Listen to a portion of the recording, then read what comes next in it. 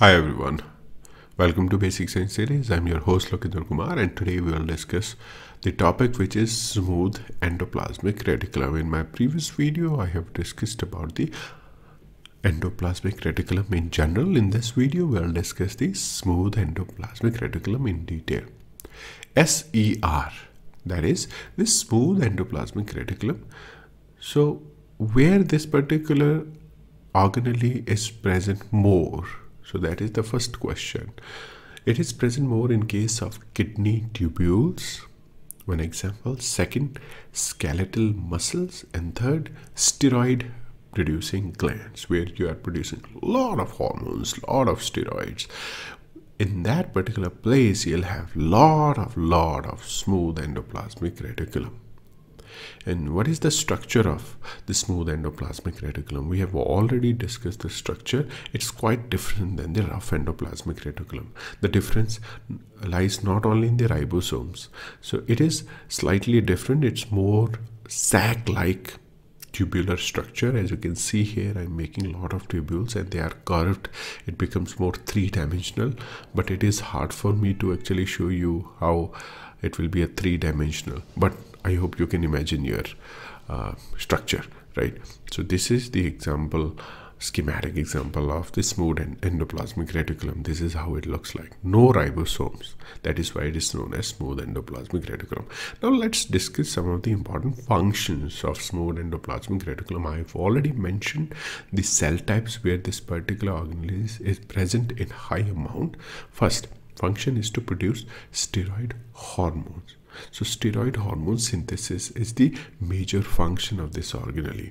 That is why it is present in the endocrine cells of adrenal cortex. So this is one important point you should remember. Second, where a lot of metabolic activity is happening. For example, in case of liver, you have a lot of detoxification of various drugs, various molecules like ethanol is happening. Many organic compounds, they are being detoxified. In that case, you'll have a lot of smooth endoplasmic reticulum present. So detoxification in liver, where many organic compounds, they are being processed. That is why I'm making this diagram of liver, so you can remember that in case of the liver cells, you have a lot of smooth endoplasmic reticulum. The function of the smooth endoplasmic reticulum will be to convert the toxic compounds into the non-toxic metabolites. Next, the example is ethanol.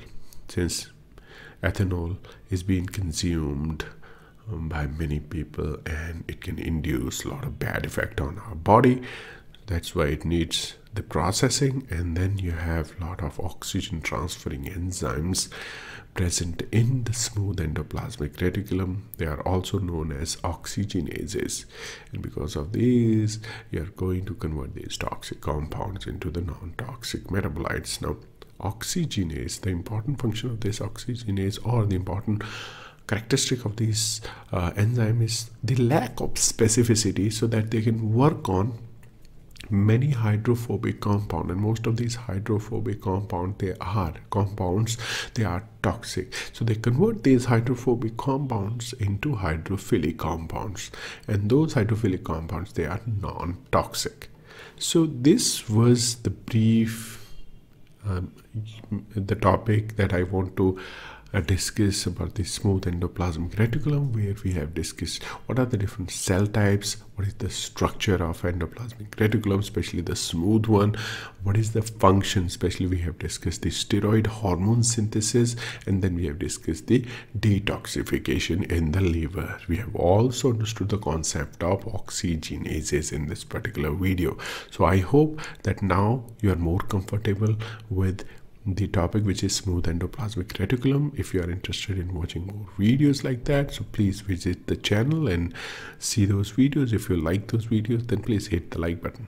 All right, thank you and take care.